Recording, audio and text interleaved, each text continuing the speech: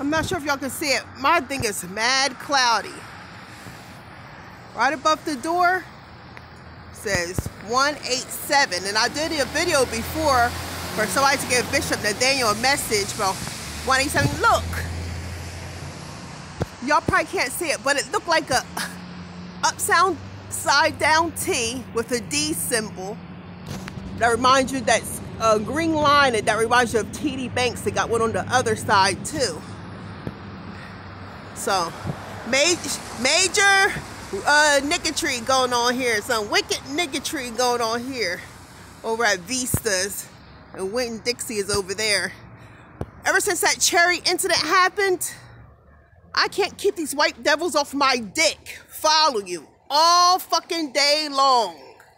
At the library, keep walking by you, stalking me at Family Dollar.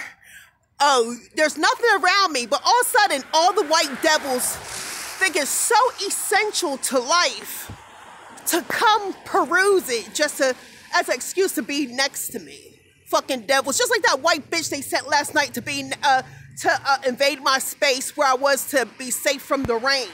Being I'm stuck being homeless. Because that's what these white devils want, because they know that I'm black. You don't have a chance to be around me if I have a roof over my head. I don't owe you fucking nothing. It's the other way around. And guess what? This morning, and I moved when the white girl put herself catty corner from me from where I was staying safe from the rain.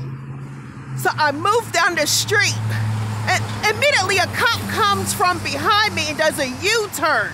Does a Huey right in the middle of the road. And I said, that the Lord's let me show that the cops were waiting for me. And this morning, when I get up at 6 o'clock in the morning, well, really close to 5:35 this morning, there's 3 police cars where that white girl was that invaded this, my space where I was being safe from the rain. Yeah, and I'm sure that dog they sent me, I bet that she was so heavy, she was so small. I'm sure she was full of a slave diet and all this stuff she tried to do, but, you know, I took care of her.